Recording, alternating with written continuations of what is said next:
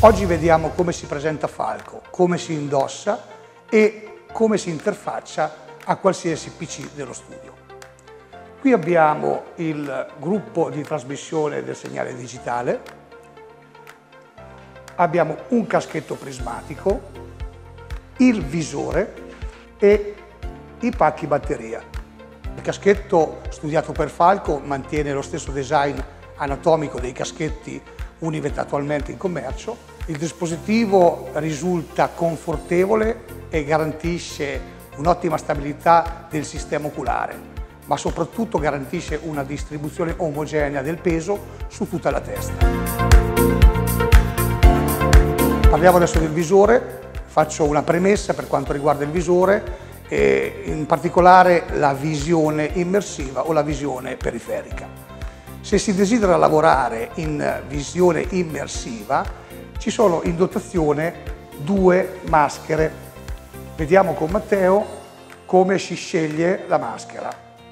Ci sono due misure e queste misure devono essere improntate sul proprio viso.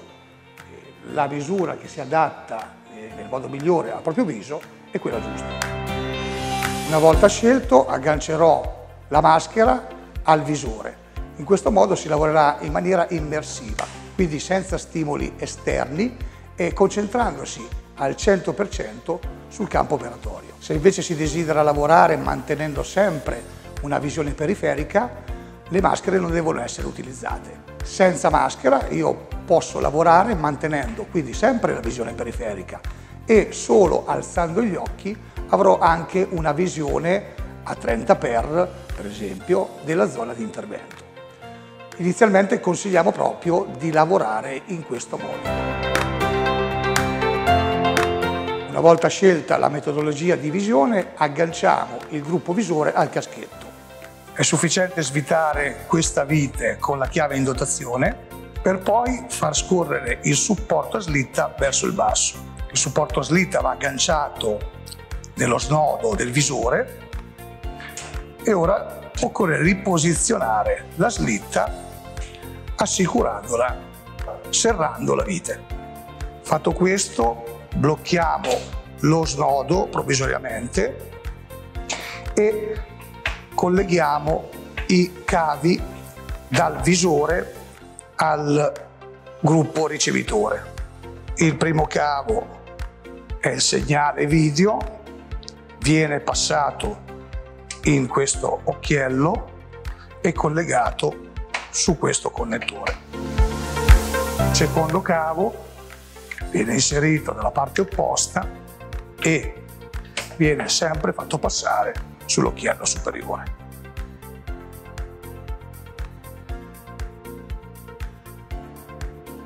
A questo punto inserirò il pacco batteria, ha un'autonomia di 4 ore e mezzo il lavoro continuato e la seconda batteria, che come vedete ha una dimensione superiore, ha un'autonomia di 5 ore e mezza. Con il caricatore doppio in dotazione possiamo caricare 2 batterie contemporaneamente e il tempo di ricarica è di circa 1 ora e mezza. Collegherò il primo USB della porta 1 e il secondo USB proveniente dal visore della porta 2. Una volta assemblato il caschetto, dobbiamo installare il trasmettitore sul PC del nostro studio. Adesso Matteo ci fa vedere come si installa. Il trasmettitore è questo, dalle dimensioni molto ridotte. Insieme al trasmettitore abbiamo il cavo di alimentazione e il cavo video HDMI. La prima cosa da fare è agganciare sul PC la staffa del trasmettitore. Una volta agganciato, io inserirò il trasmettitore in questo punto, collegherò il cavo di alimentazione e quindi mi troverò con 2 cavi, uno USB e uno HDMI. Questi 2 cavi saranno collegati alle porte del PC. Adesso possiamo accendere il visore tenendo premuto il pulsante sul lato destro per 4 secondi. Come vedete, la spia blu indica che il visore è acceso. Guardando all'interno del visore posso già vedere lo schermo del mio PC. Questo cosa significa? Significa che non c'è bisogno di alcun programma, non occorre fare nessun mirroring, nessun settaggio di rete e addirittura non serve nemmeno il wifi. FALKO è un sistema plug and play. Ora si può indossare il visore FALKO e effettuare le regolazioni del caschetto. Inizialmente dovremo anche regolare la distanza interpupillare e i fuochi con i due comandi inferiori. Abbiamo scelto la modalità di lavoro con visione periferica. Se io avessi messo la maschera per visione immersiva, dovevo assolutamente dotare FALKO anche del modulo telecamera frontale. Il modulo telecamera frontale si può inserire sul lato destro o sinistro. Anche se FALKO ha la funzione flip up, è utile il modulo telecamera frontale perché io, avendo già posizionato il visore, quindi messo a fuoco le ottiche, se poi dovessi rialzarlo e riabbassarlo, dovrei ripetere la procedura, insomma, magari di messa a fuoco. Quindi con questo scroll facilmente posso switchare da monitor PC a visione frontale. Per allontanare ulteriormente il visore, quindi avere più visione periferica, è possibile anche una regolazione in questo modo. Come potete vedere, ho molta più visione periferica, ma addirittura abbiamo in questo punto una slitta dove io posso ulteriormente spostare il visore più avanti. Questo è molto utile nel mio caso perché io comunque porto gli occhiali, quindi gli occhiali mi potrebbero dare fastidio.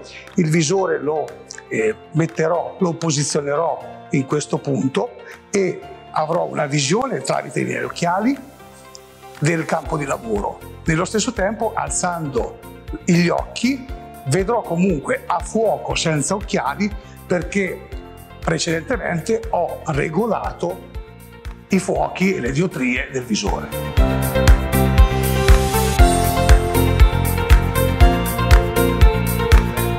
Ora possiamo andare in impostazione e dobbiamo posizionare la nostra ESACAM in modo che ci sia un coordinamento occhio-mano. Posso agire sul modulo ESACAM, sulla parte in questo caso sinistra del visore, per zoomare l'area di lavoro.